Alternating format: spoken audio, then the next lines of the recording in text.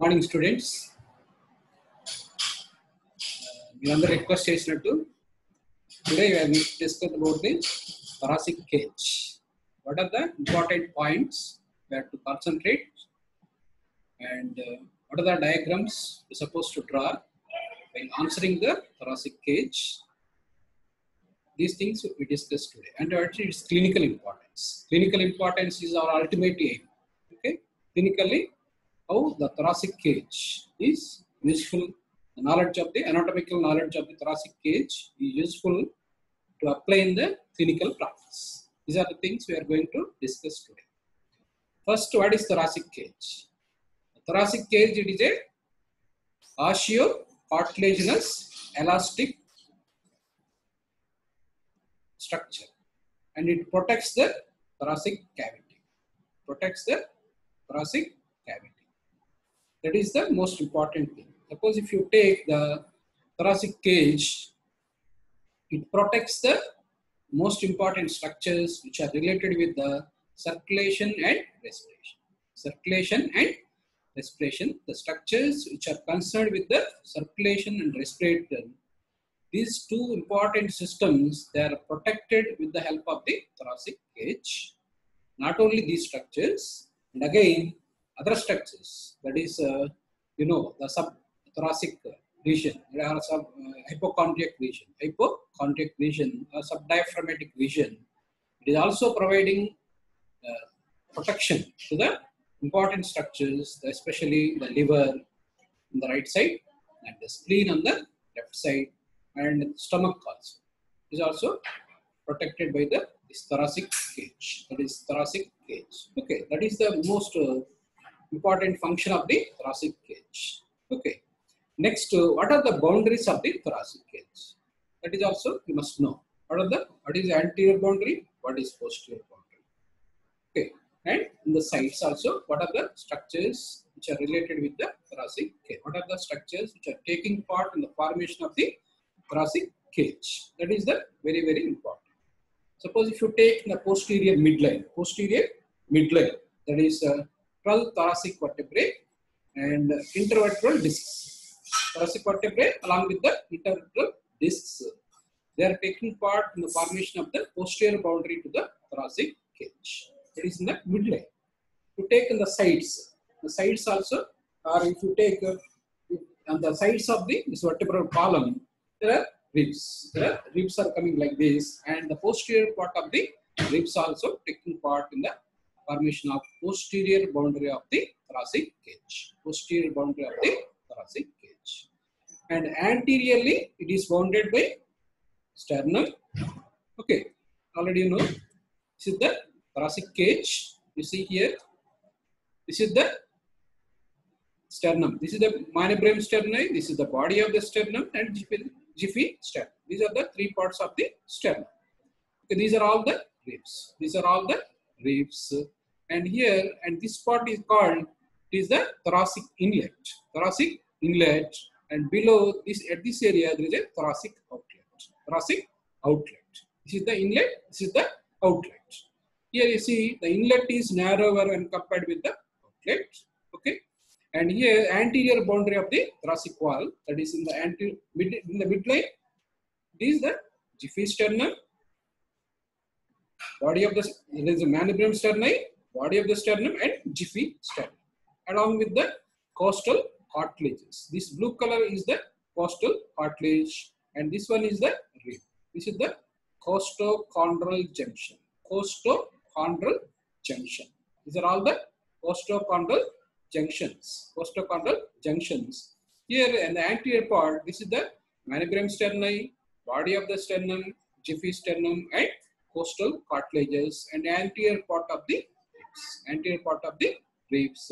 These are all the structures that are taking part in the formation of the anterior boundary of the thoracic wall. So next you see on the sides, both the sides, this side and this side. You see ribs. There are 12 pairs of ribs. That is right side 12 ribs, left side 12 ribs. In between these ribs, there are spaces. They are called intercostal spaces.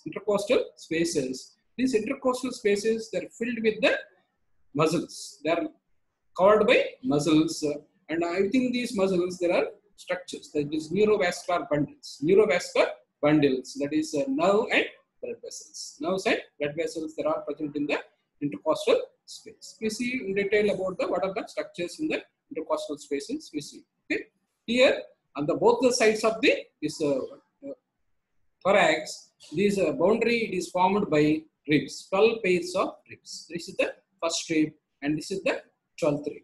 12th and 11th ribs, they are called floating ribs because they are not reaching the costal margin. They are not reaching the costal margin. Because of this reason, we call it as floating ribs. Floating ribs. Okay, these are all the structures that are taking part in the formation of the boundary or boundaries of the thoracic cavity. Boundaries of the thoracic cavity. And here another important landmark you have to identify, that is the sternal angle. The angle between the manubrium sterni and body of the sternum. Manubrium sterni and body of the sternum. There is an angle. This is called sternal angle. This is also called angle of Lewis. Angle of Lewis or sternal angle. Okay. This is nothing but the cartilaginous joint. Manubrio-sternal joint. At this level, there is an angle. This is called sternal angle. Sternal angle. This is very, very important clinically because there are many events that are taking place at this level. Okay, that is why the sternal angle, it is very, very important clinically. There are 10 events that are taking place at the level of the sternal angle. Okay, these 10 events you are supposed to know what are the structure events which are taking place at the level of the sternal angle. That is also very, very important. Okay, what are the events?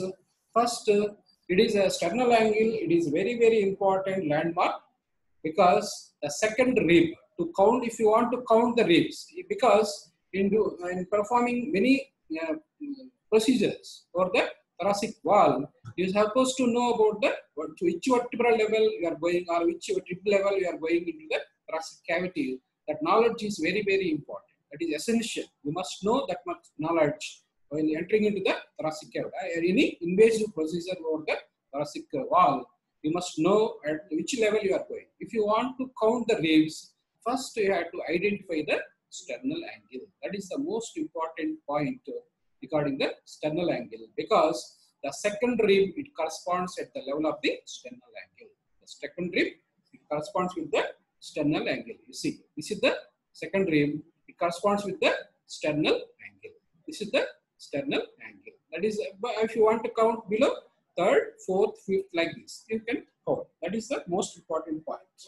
And next is, suppose if you take the sternal angle level in the thorax, above it is supplied by the C4 segment of the cervical region, and below this level it is supplied by the cutaneous supply, by the T2 segment of the spinal cord. T2 segment of the spinal cord. That is also another important point at the level of importance at the sternal angle. This is also you must know. And next, another important point, the sternum moves forwards and backwards. The sternum moves forwards and backwards during respiratory movements at the level of the sternal angle. Here, usually, by the age of 60 years, this cartilaginous joint is replaced by bone. And here, this is another joint. This is the manubriosternal joint.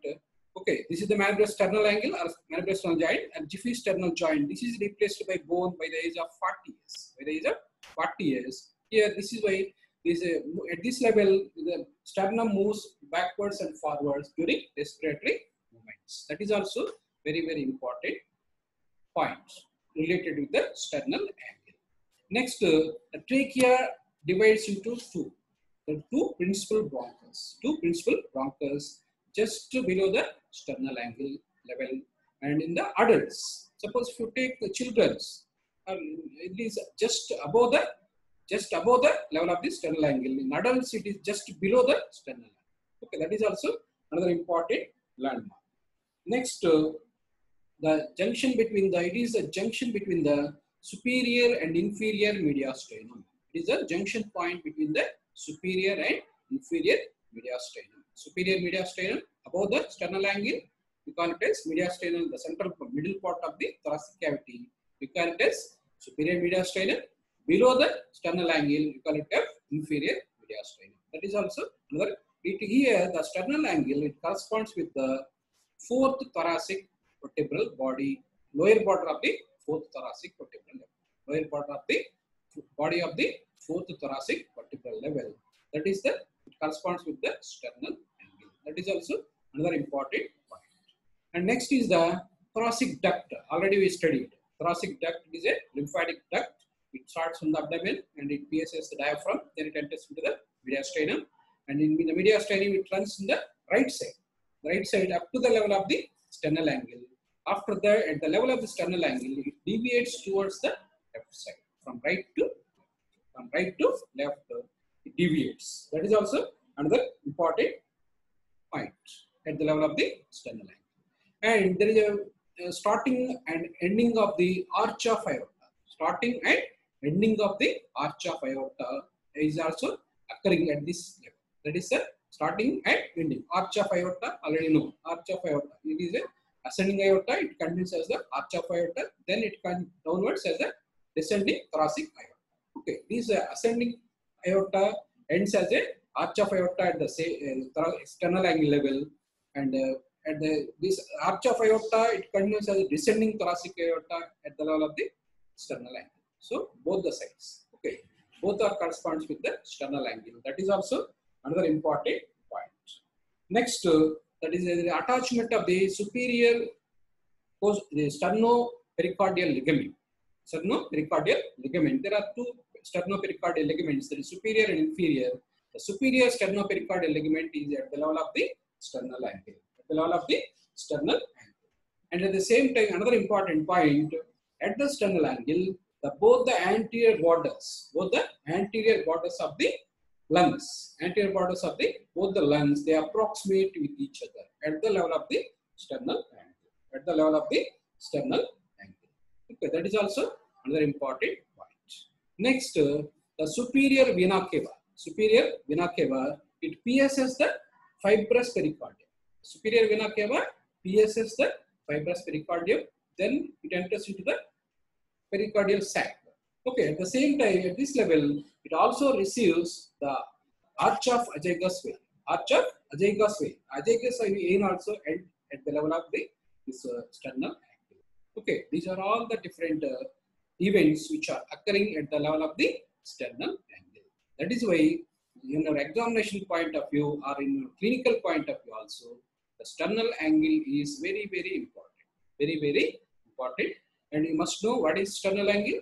What is also called angle of Lewis. Angle of Lewis, and what is its clinical importance. These things you must know.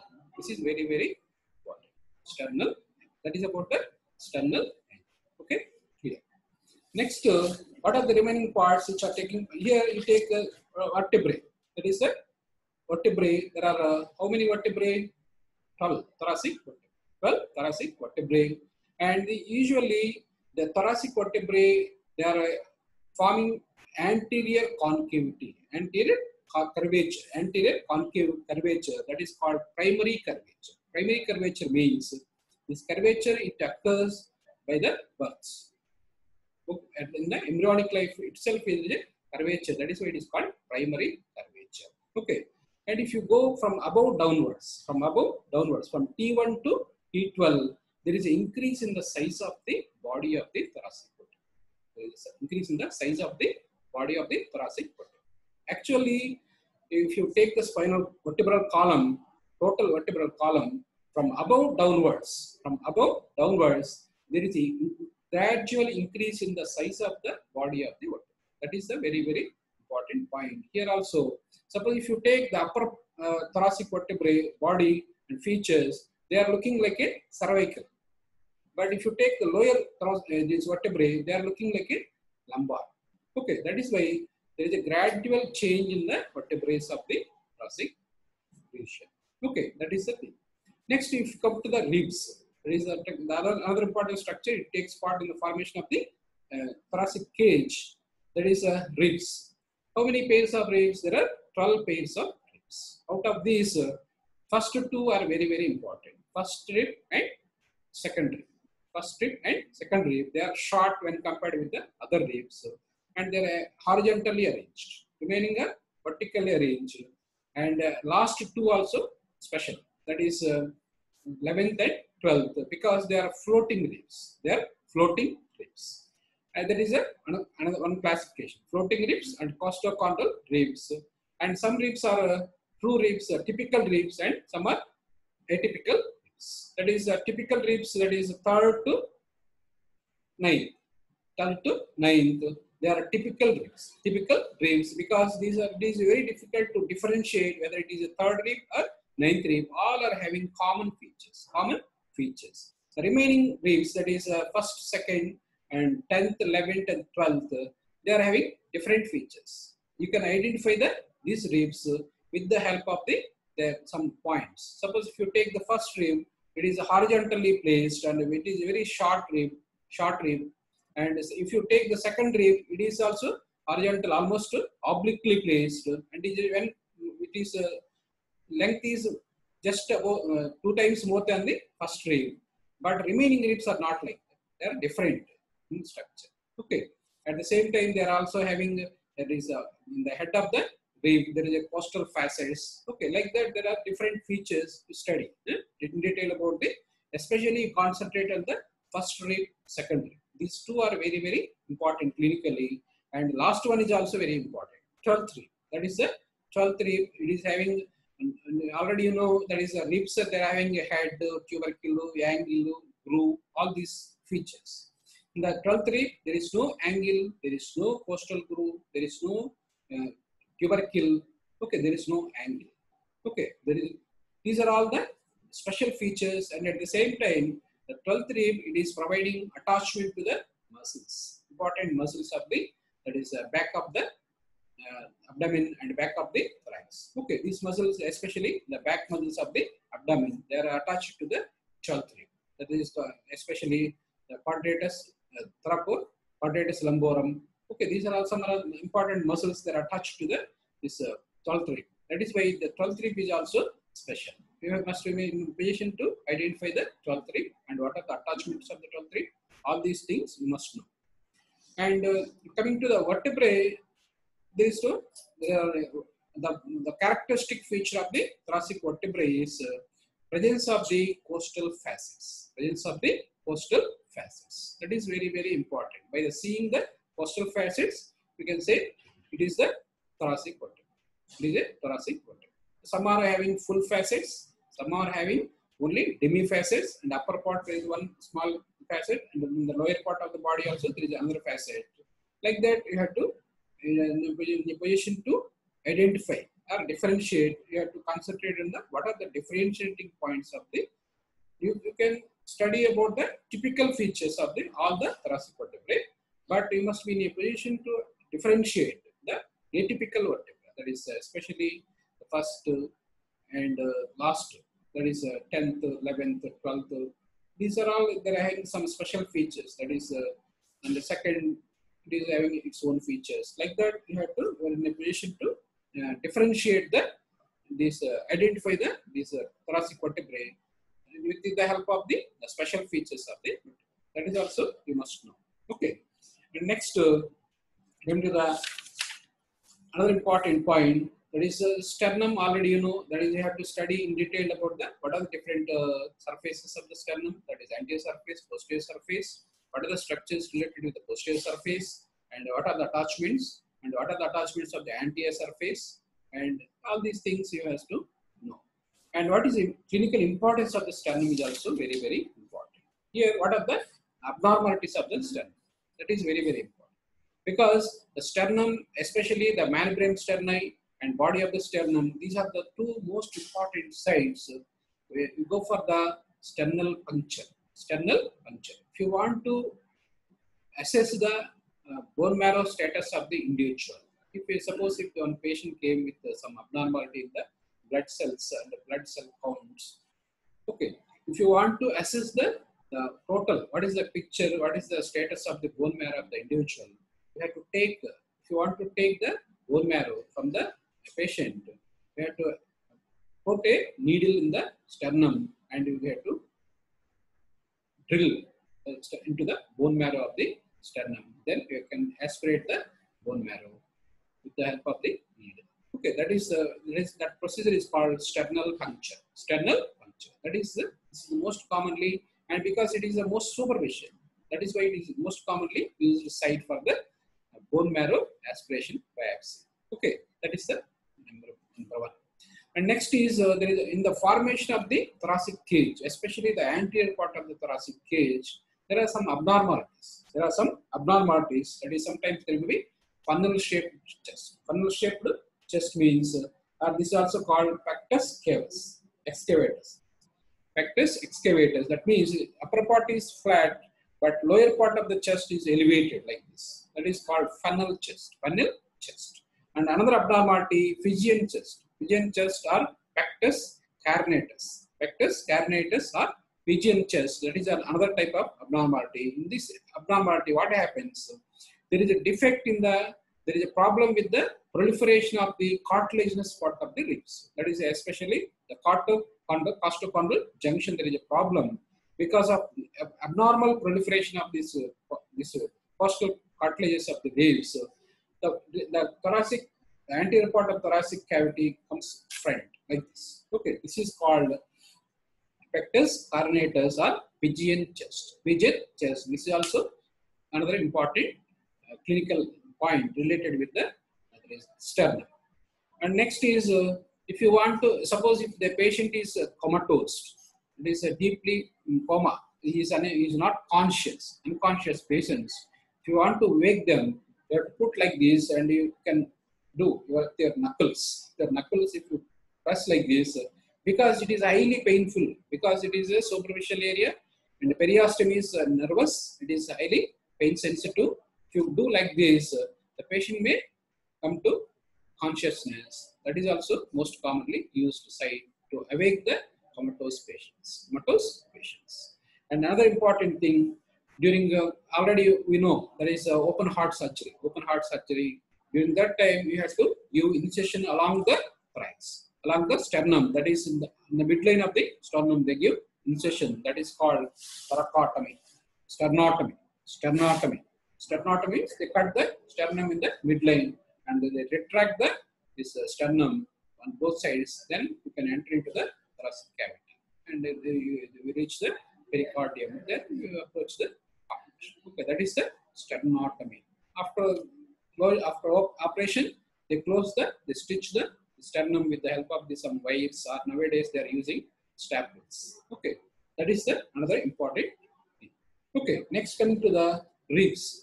What is the importance of the ribs? You must know. Here, they are made up of. Here, if you take the rib, this part is the osseous. This is the cartilaginous. Okay. This is the osseous, and that means it is formed by bone, and this is formed by cartilage. Okay. Each rib it is formed by cartilaginous part and osseous part, bony part and cartilaginous part. Okay. And here, the rib fractures are most common in the clinical practice. Rib fractures, especially during road traffic accidents or during injury due to fighting or due to some compression over the thoracic cavity. Okay, most common fractures is the rib fractures are most common during chest injury. Here, if the chest injury occurs, what happens? The ribs, they pierce the thoracic cavity and it may produce pneumohemothorax. Okay, pneumo means air. It may collected in the thoracic cavity, and blood may also collect in the thoracic cavity, especially the pleural cavity, in between the visceral and parietal, in between the space between the visceral and parietal. Usually, there is a thin film of fluid in between the two layers of the pleura. It allows the expansion during the respiratory movements, free expansion. It prevents friction and it allows the lung freely expand. Okay. Here, if there is any damage to the ribs, they may pierce the parietal pleura, and sometimes they may also pierce the visceral pleura, and it may cause damage to the lungs. On that occasion, it produces pneumothorax. Sometimes only hemothorax, sometimes only pneumothorax, and most of the occasions due to the damage to the lungs, it produces pneumothorax. That is the most dangerous and life-threatening problem and surgical emergency. In that occasion, you have to go for ICD, intercostal drainage. Intercostal ICD means intercostal drainage tube. You have to introduce the intercostal drainage tube. If you want to introduce the intercostal drainage tube confidently, you must know at which level of the thoracic vertebrae, what are the structures. At which level you have to introduce the ICD tube. This is very, very important. And at the same time, what are the structures which are present in the intercostal space? What are the structures in the typical intercostal space? What are the muscles? What are the vessels? What are the nerves? And this knowledge is helpful for us while dealing with these procedures, that is intercostal drainage. If you want to introduce intercostal drainage tube, or if you want to aspirate fluid, that is paracentesis. Paracentesis, that is the aspiration of fluid collected in the oral cavity. Okay, that is hydrothorax, hemothorax, pneumothorax, pyothorax, chylothorax. There are different clinical conditions. Okay, all these conditions, if you want to drain the fluid from thoracic cavity, you must have an idea about where you have to introduce the needle, because you are doing invasive procedure. You must be very careful while entering into the patient's body, because you must have a proper idea what are the structures in the particular area. Suppose if you put the needle here, it may cause direct injury to the heart. The patient may die on the table. Okay, or if you put without knowing proper knowledge, it may cause damage to the intercostal nerves and blood vessels. Okay, because of this reason, you must have proper idea about the intercostal space. What are the intercostal spaces and what are the structures which are present in the intercostal space? This knowledge is very, very important. Okay, next coming to the intercostal spaces. Okay, before that, sometimes in the ribs there are abnormal ribs. That is also clinically very, very important. And in your examination point of view, sometimes they ask cervical rib. Cervical, usually in the cervical region there is no rib. Only ribs are in the thoracic region. What you know? Okay, but sometimes the transverse process of the seventh cervical vertebra, it may elong, and it may look like a rib. In here, what is the problem with this rib is it compresses over at the thoracic inlet. There are some structures. That is, you see here. This is the inlet of the thorax.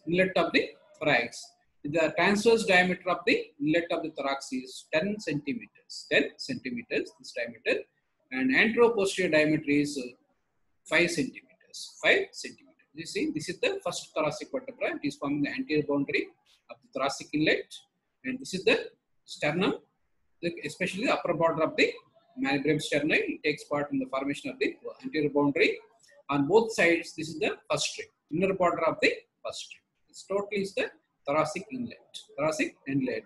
Here, the thoracic inlet, it is covered by a special membrane that is called suprapleural membrane or Simpson's fascia. This is also very, very important. Suprapleural membrane or Simpson's fascia. This is also very important short answer. You must study about that. It is a musculo-aponeurotic sheath. The muscular part of the suprapleural membrane, it is formed by scalenus minimus muscle. It takes part in the formation of the muscular portion of the suprapleural membrane, and the aponeurotic part, it is formed by the endothoracic fascia. Okay. Endothoracic fascia and scalenus minimus muscle. These two structures, they are taking part in the formation of the suprapleural membrane. Here, this is the cervical pleura, or the cervical dome of the lung is like this. For this, there is a cervical pleura. Above this cervical pleura, there is a suprapleural membrane like this. Suprapleural membrane. And the suprapleural membrane, posteriorly, it is attached to the transverse process of the seventh cervical vertebra. vertebra, and lateral on both sides, and laterally it is attached to the inner border of the first rib. Inner border of the first rib. You see, posteriorly it is attached to the transverse process of the 7th cervical vertebra, and laterally it is attached to the inner border of the first rib, and medially it continues with the pretracheal layer of the deep cervical fascia. Okay, pretracheal layer of the cervical fascia, deep pretracheal layer of the cervical fascia. Here it protects the apex of the lung. It protects the apex of the lung from the above structures. Okay, just above this suprapleural membrane, there are trunks of brachial plexus, and there is subclavian vessels, subclavian nerve and artery. They're all passing through over the suprapleural membrane, and it separates the apex of the lung from the cervical structures. That is why clinically the suprapleural membrane is also very, very important, because suppose if you want to put a central line, if you want to put a central line, you are introducing central line from here into the subclavian artery, subclavian vein. Okay, subclavian vein. At the time of entry into the subclavian vein, you may cause damage to the suprapleural membrane, and it may produce damage to the pleura. That is especially the lung, apex of the lung. It may produce pneumothorax. That is why the suprapleural membrane is also very, very important. And 7th rib, that is cervical rib. Cervical rib is also very, very important. Here at this level, the cervical rib, it may compress over the trunks, roots of the brachial plexus, and it may compress over the subclavian artery. And that is why you see this is the first rib. Over this is a suprapleural membrane, and the subclavian artery, it comes like this, and subclavian vein, it goes like this, and the trunks of the brachial plexus there also comes like over this one. Okay, in between the first rib and the cervical, the 7th rib, cervical rib, there may be compression over these structures. That is why the 7th rib, cervical rib is also very, very important. Okay, this is the thoracic inlet and its importance. Okay, if there is a cervical rib, that is, if it is compressing over the roots of the brachial plexus and the subclavian artery and vessels, and it may cause, this is called a special clinical condition that is called thoracic inlet syndrome. Thoracic inlet syndrome. That is, there is compression over the roots of the brachial plexus and the compression over the subclavian artery due to cervical rib. That condition is called thoracic inlet syndrome. Because it produces more manifestations in different positions of the neck. Okay, that is why it is clinically it is important. Next, you see here, this is the thoracic outlet. This is covered by diaphragm. This is the central tendon of the diaphragm. These are the peripheral margins of the diaphragm. They take origin from the diaphragm, and posterior part it is from the bodies, bodies, and it takes origin from the ribs. Okay, 11th and 12th ribs. 11th and 12th ribs. Okay, this is the thoracic outlet. That is the inlet. Okay, these are all the things. Next, coming to the another important thing, that is intercostal space. Okay, intercostal space. In between the costa, there is a space. These intercostal spaces, interosseous spaces, intercartilaginous space. Total intercostal space, this is the intercostal space. Again, this intercostal space, it is divided into two parts. That is in between the two ribs. That is the bony part of the ribs and intercartilaginous part, interosseous part and intercartilaginous part. And each intercostal space, it is filled with three muscles. That is internal, external intercostal muscle, internal intercostal muscle, and innermost intercostal muscle. External, internal, and innermost intercostal muscles. Okay, out of these three, the innermost intercostal muscle, it is present only in the middle 1/2/4 of the intercostal space. The remaining two, that is, suppose if you take the external intercostal muscle, it is anteriorly it is replaced by membrane, and posteriorly it is muscular. If you take the internal intercostal muscle, it is anteriorly it is muscular and posteriorly it is membranous. Okay, posteriorly it forms the posterior intercostal membrane. Anteriorly it forms the muscle. Okay, like that there are three muscles in between the internal intercostal muscle and innermost intercostal muscle. Internal intercostal muscle and innermost intercostal muscle. There is a space that is called, that space is occupied by nerves and blood vessels. That is why it is called neurovascular plane. Neurovascular plane. In the intercostal space, the neurovascular plane is in between the internal intercostal muscle and innermost intercostal muscle. If there is no innermost intercostal muscle in some areas, it is resting on the pleura. Directly resting on the pleura within the endothoracic fascia. Within the endothoracic fascia, it is directly resting on the pleura within the endothoracic fascia. Here, in between the thoracic wall and the pleura, that is especially the parietal pleura, there is one connective tissue layer that is called endothoracic fascia. Endothoracic fascia, and within the, if there is no, already I told you, that is innermost intercostal muscle. You see here, this is the external intercostal muscle, and this is the internal intercostal muscle, and this is the innermost intercostal muscle. In some areas, especially the anteriorly and posterior part of the thoracic cage, there is no innermost intercostal muscle.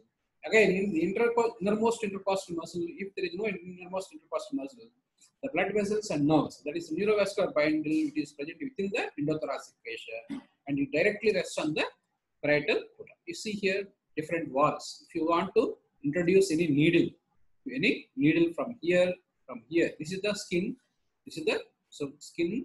Within the skin there is a superficial fascia. Then this is there is no deep fascia in the thoracic region. So external intercostal muscle, internal intercostal muscle, innermost intercostal muscle, parietal pleura, visceral pleura, lung. Okay, these are all the layers which are present in the thoracic wall. If you want to introduce needle, you have to pass through all these structures. Okay, that is why, suppose if you introduce any needle or any tube at this level, it may cause damage to the neurovascular bundle. Or if you introduce at this level, it may cause neurovascular damage. So you have to introduce in the middle. That is the very, very important clinical point. Okay. Here, this is the external intercostal. This is the internal intercostal. That is the innermost intercostal. The internal intercostal spaces are very, very important. There are 11 in number. The intercostal spaces are 11 in number. That is, there are 12 ribs. In between the two ribs, there is one space. So there is ribs are 12 in number, but intercostal spaces are 11 in number on each side. At each side, in the last rib, that is the 12th rib, below the 12th rib also there is a neurovascular bundle. We call it as subcostal nerve and vessels. Subcostal nerve and vessels. Okay, that is the other important point. And what are the boundaries of the intercostal space? What are the boundaries of the intercostal space? That is also important. Anteriorly or above, if you take the above, the upper boundary, this is the above and this is the below. Okay, above it is formed by lower border of the upper rib. Lower border of the upper rib, and below it is formed by upper border of the outer lip of the lower rib. Outer lip of the upper border of the lower rib. Okay. And anteriorly it is formed by lateral margin of the sternum, and posteriorly it is formed by the corresponding body of the corresponding vertebrae. Body of the corresponding vertebrae. Okay, body of the corresponding vertebrae, thoracic vertebrae.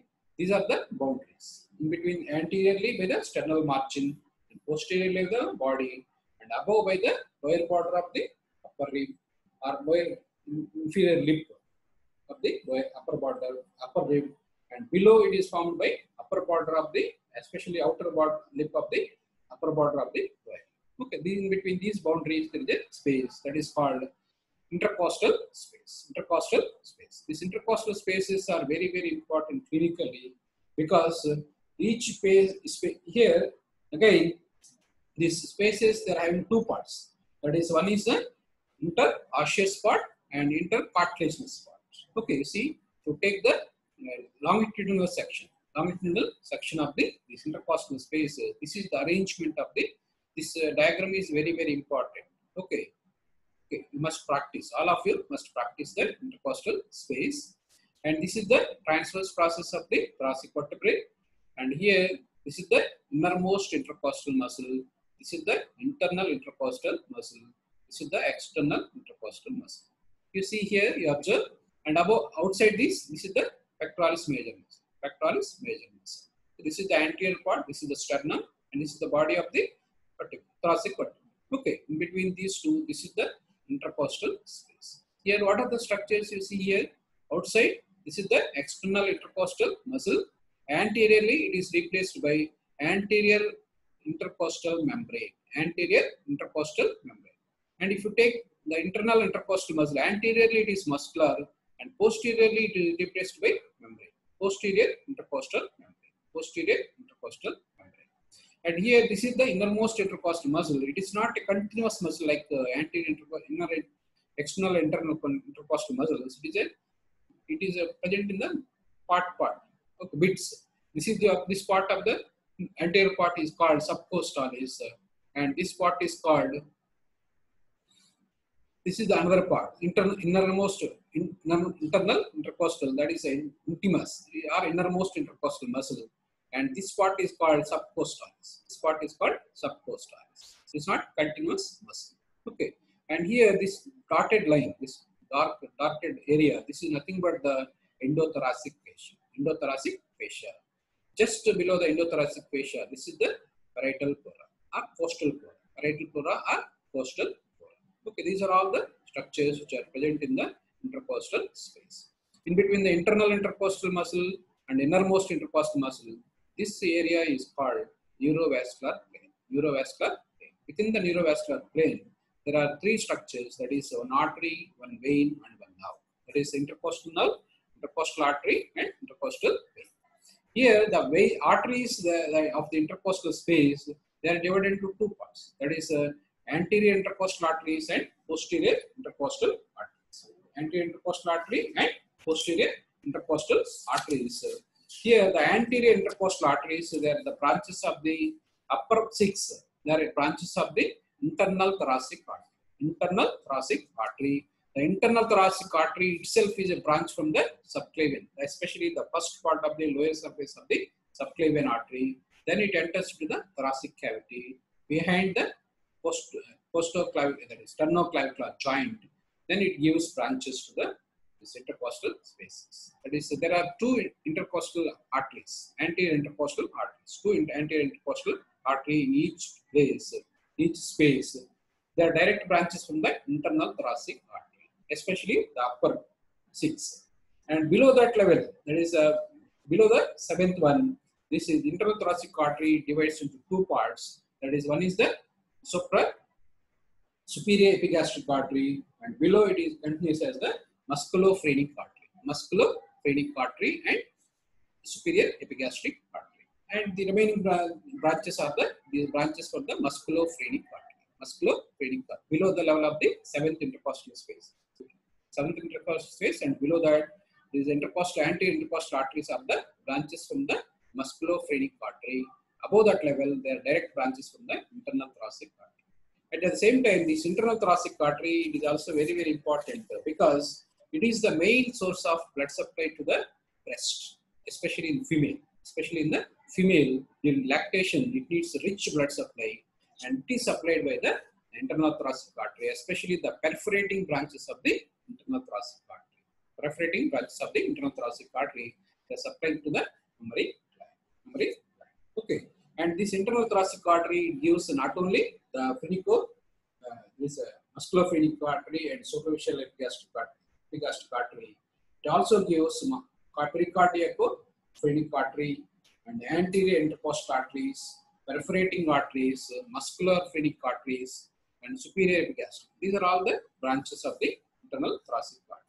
Okay, and during what is another important clinical point related to the internal thoracic artery? Internal thoracic artery, it is very important short terms. Very important short terms. Internal thoracic artery, it is most commonly used for the bypass grafting. Bypass grafting, because it is very closely related with the heart. in its course. And sometimes the grafting artery, one end may attach to the coronary arteries, another end may attach to the internal thoracic artery. Internal thoracic artery. That is why this internal thoracic artery is also very, very important. That is the internal. Next, the posterior intercostal arteries, mostly they are branches from the descending thoracic aorta. Descending thoracic, there is a single in number, one in number, but anterior intercostal arteries are two in number.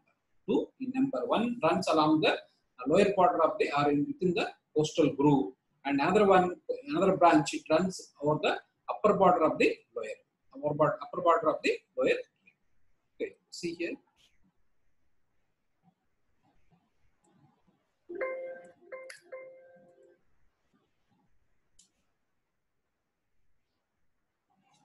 Okay, that is the next. Coming to the posterior intercostal arteries. Posterior intercostal arteries.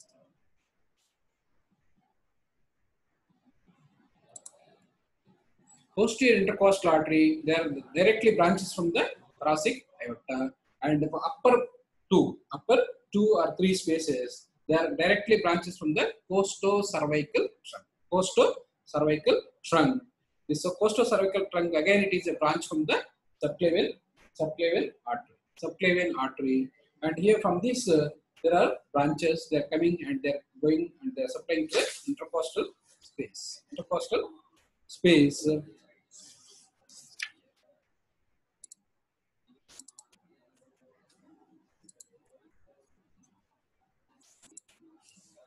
Okay, they are supplying the intercostal space.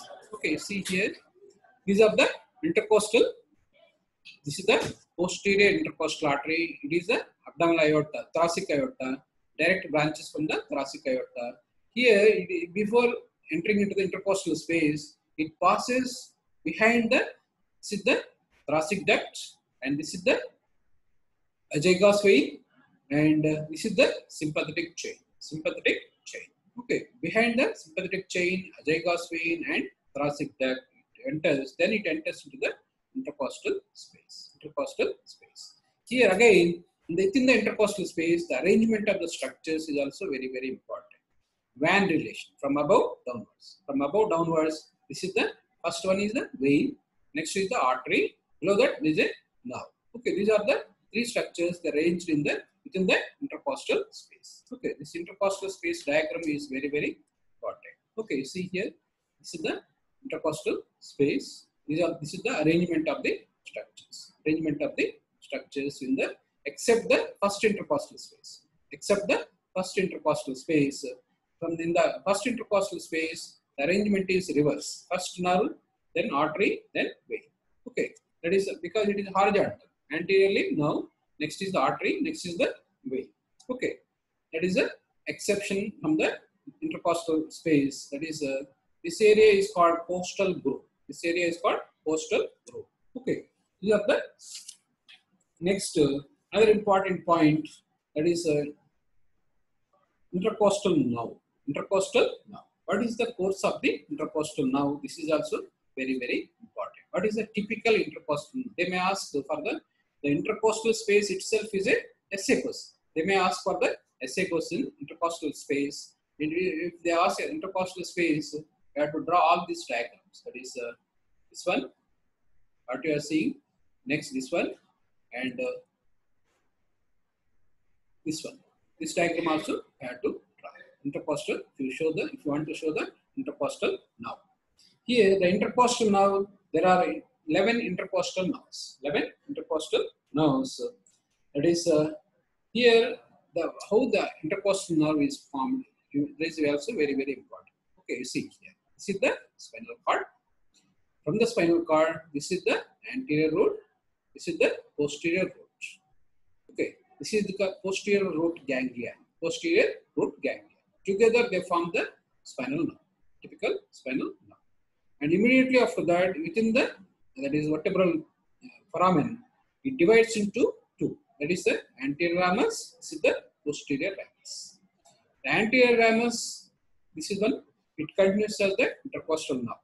Okay, and before it continuing as intercostal nerve, it is also communicated with the sympathetic chain through the gray rami communicants and white rami communicants. Okay, this is the connection between the these are called preganglionic fibers. These are called postganglionic fibers. The preganglionic fibers, they are called white rami communicants. Postganglionic fibers are gray rami communicants. Here, before entering into the intercostal space, it also reports or it sends some fibers to the local sympathetic ganglion. Because it is also supplying to some structures that they are controlled by some vessels and some muscles, especially erector pylori muscle and blood vessels. They are all receiving sympathetic nerve supply through the intercostal nerve. That is why it is reporting to the sympathetic, connected to the lymphatic chain. Then it continues at the intercostal nerve. Okay, so this is the white rami communicants. This is the gray rami communicants. Then here it continues as the intercostal nerve. Okay, within the intercostal space, after reaching at the level of the angle of the rib, just in front of the angle of the rib, it gives a branch. This is called collateral branch. And most of the occasions, this collateral branch again it joins with the main nerve. Sometimes it may run along the upper border of the lower rib. And then it runs at the level of the, at this level, it gives another branch. This is the lateral cutaneous branch. This lateral cutaneous branch it divides into two. That is the anterior and posterior part. The anterior branch it goes and it anastomoses with the dorsal ramus of the anterior branch of the dorsal ramus of the. Now then it anastomoses here. Here the anterior branch it goes anteriorly and medially, and it, again this nerve it continues in the intercostal space. Finally, at this level, at the lateral, just 1 centimeter lateral to the lateral border of the sternum, it comes superficial. Okay, by piercing the muscles. That is at the here. This is the internal thoracic artery position. Before anterior to the internal thoracic artery, here it is intercostal. Now it pierces the. This is the internal intercostal muscle and anterior intercostal membrane. Because here the anterior part of the next to intercostal muscle it is replaced by membrane. And then it also pierces the pectoralis major muscle. Then it reaches the skin and superficial fascia. Finally, it forms the.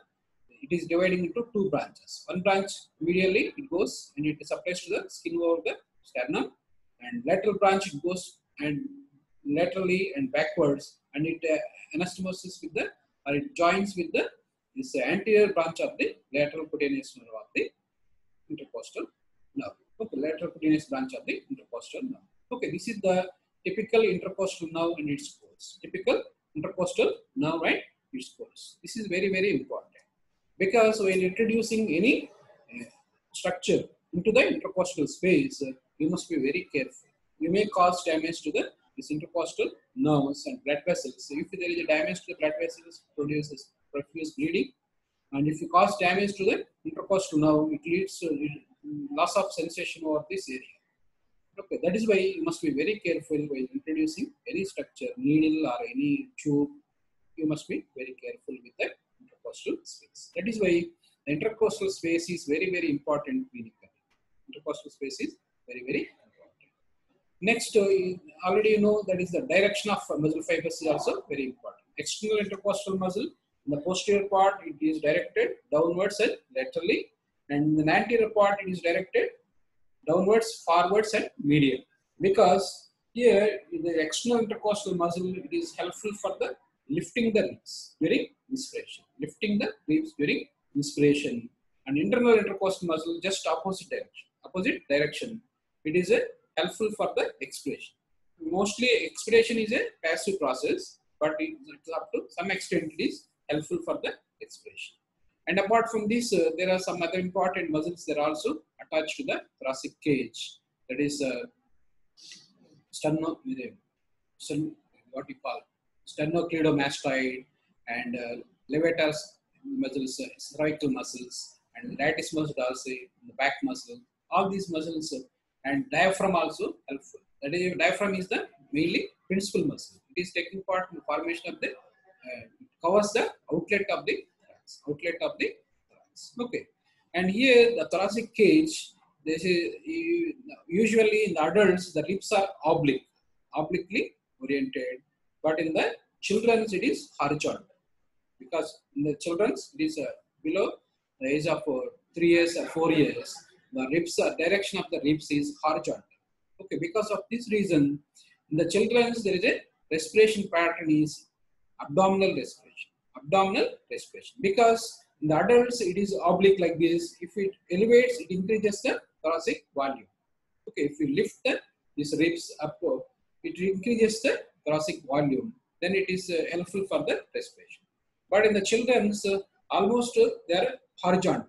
There is no increase in the size of the ribs. There is no expansion of the thoracic cavity because of the ribs. Because already they are in the horizontal direction. Because of this reason, the diaphragm and the abdominal muscles are taking part in the respiratory movements of the children. Because of this reason, in the children's, the abdominal respiration is abdominal type. In the adults, it is thoraco-abdominal type, thoracic type. Okay, that is the importance of this intercostal space and intercostal muscles. And another important thing, that is a herpes zoster. Herpes, it is a viral infection, just like our chicken pox. It is a viral infection. It affects the nerve roots. It affects the nerve roots, and it produces blebs and vesicles along the nerve root. The intercostal nerves, they are most commonly affected structures in the intercostal, that is a herpes zoster.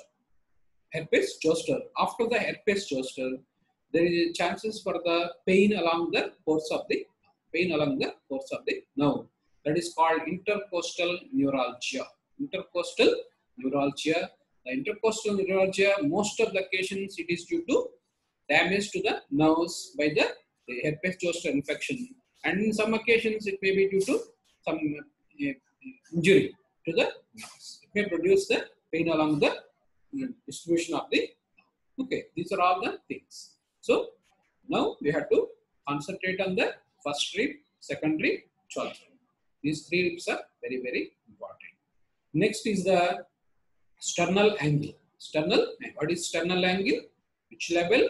What is its importance? What are the occurrences at the level of the sternal angle? That is also very, very important.